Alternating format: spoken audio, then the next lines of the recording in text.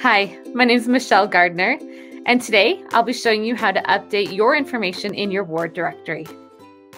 Now, there are a few reasons why you'd want to go check to see if your information needed to be updated. One of them may be that you haven't updated anything in the last 10, 15 years. Another would be that you recently moved within your ward boundaries, or with things going more virtual nowadays because of the way things are in the world, there's more opportunities. It's important to have the right contact information on there for each individual in your household and how you would like them to get a hold of. We all have our own email addresses. Our teenagers even have email addresses. And so if you only have one email address and one phone number on there, then that's the person that's going to get all the emails and all the phone calls. And so we just want to go and make sure things are updated. The other thing is just to update your pictures as well. It helps your leadership and other ward members get to know your face, as we're not seeing them as often right now. And it's so important to put a name to a face. So let's get started. There are two ways to update your information. One is to send what needs to be updated to your ward clerk, or the other is to do it yourself, and I'll show you how to do that here. And don't be afraid to pause this video as needed as we move through in case your device is taking a little longer to get through certain areas. To do this, I'll be showing you using the Member Tools app on your phone or your tablet, which looks like this. If you don't have this app on your device yet, no problem. Just go to the App Store on your device and type in Member Tools and download it.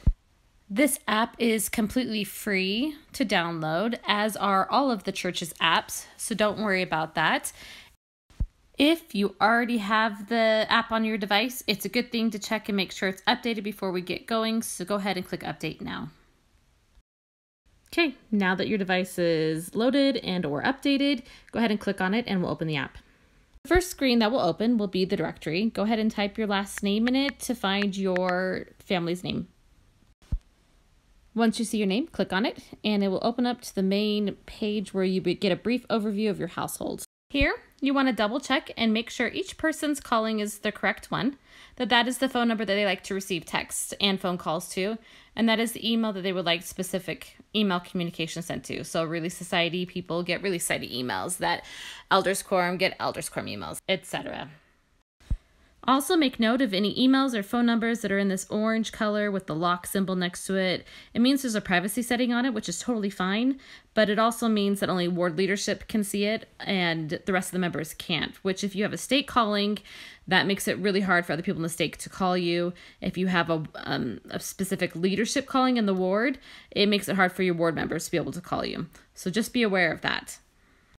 If you scroll down the page, you'll see the rest of your household information and your children. Make sure that the household phone number is the one you want all your kids to be reached at, or anybody else. In my home, that is my cell phone number because that is our home phone, but if you have a landline, that's a great place to put there. If you have a work number, that may not be where you want it because you don't want all those phone calls to your work number. And the same rule pretty much applies for the household email. Where do you want the communication for the rest of the members in your household to go if it's not for you and your spouse? For me, it's my personal email that's also on my personal account. And quickly make sure that your address is correct and on the map that it's placed in the right spot. Here I've blurred out our map, but yours it should pinpoint to your house. If you have any edits that need to be made to your household, go ahead and click at the edit button at the top there. For an individual's information that needs to be edited, go ahead and click on their name, and then in this case, we're going to use my husband's. Same as the first screen. To edit the individual's information, you're going to click Edit at the top. You can change their phone number, their email in here, and any of their privacy settings.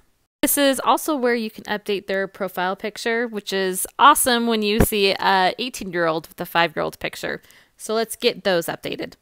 To edit any of the information here, you're going to go ahead and click on that red circle with the minus sign in it. It's going to delete the information there, and then a plus sign will show up, and you can add in the new info. If they don't have, say, a phone number there, there will be just that plus sign. Go ahead and click on it.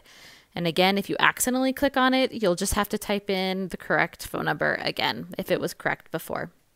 Down here in this area is where your privacy settings are.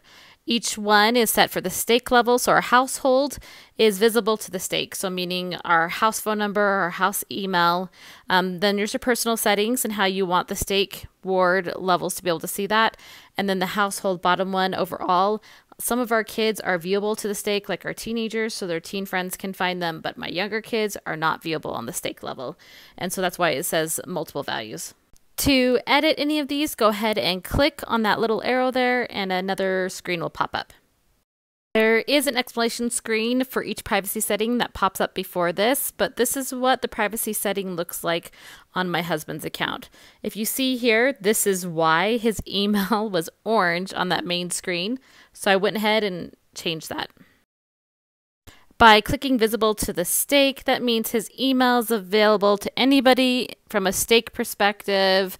Another member in another ward in the stake can see his email address, his phone number, and his image. Which, as you can probably tell by now, that I am a huge fan of having your image viewable to the public, at least on a stake level for teenagers and up. Go ahead and click Done when you have the settings the way you want them.